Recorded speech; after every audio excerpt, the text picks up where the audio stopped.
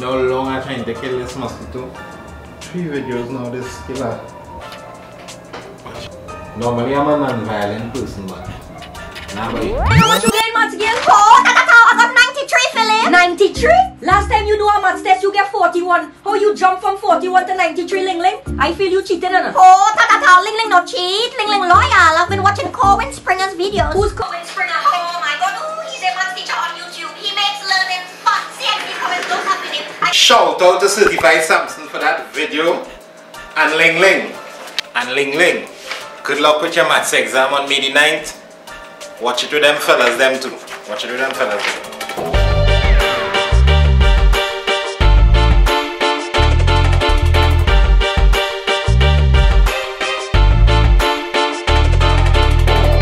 Alright, so let's take a look at these past paper questions for inequalities. First one we're going to look at is January 2018 part 2B. So most of the times they give you a linear equation, and then when you solve it you need to put it on a number line. No different this time. So the x is on the left hand side, let's keep it there. First thing you need to do is bring across that 3. This is going to be 2. 5 take away 3 is 2. Then we need to bring across this negative 2. Remember that if we divide by a negative number, the sign must switch. The answer is that 2 marks. Never gotten 2 marks faster than that before. X is less than negative 1 on the number line. We draw a circle. We do not shade the circle since there's no equal sign with the alongside the inequality, and we are going in that direction. Less than. X is less than. Since the small side is pointing X, it means less than. Party done. Let's do another question.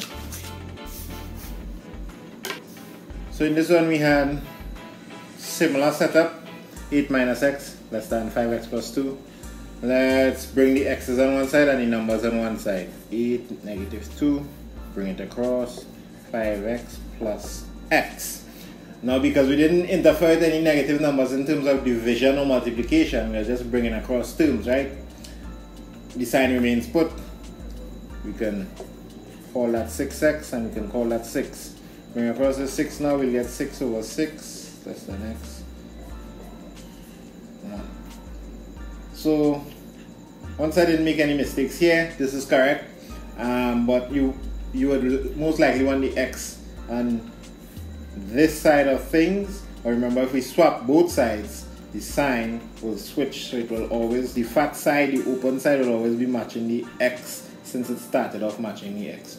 X must be greater than or equal to 1. Here's 1. This way is greater.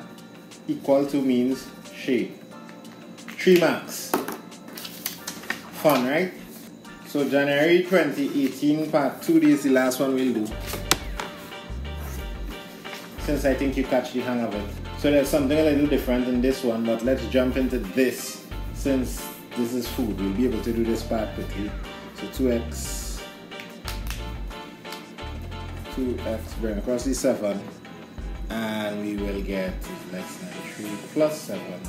2x is less than 2 plus 7 is 10. So x is less than 10 over 2, less than 5. No switching of the signs because we didn't do any fishy business. So x is less than or equal to 5. What they're asking us here now, if x is a positive integer, so like positive integers are like 1, 2, 3, 4, 5.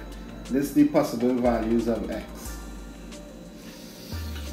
Oh, so since x must be less than or equal to 5, less than or equal to 5, x can be 5, x can be 4, x can be 3, x can be 2, x can be 1, x can't be 0 because we only want positive integer. X is a positive integer. List the possible values of x. And that's the end of that question. And that's the end of the easy part in inequalities. What's next that I'm looking to do is linear programming. Now linear programming gives people a lot of problems. So if you want to know how to sort out linear programming, stay tuned for the next video.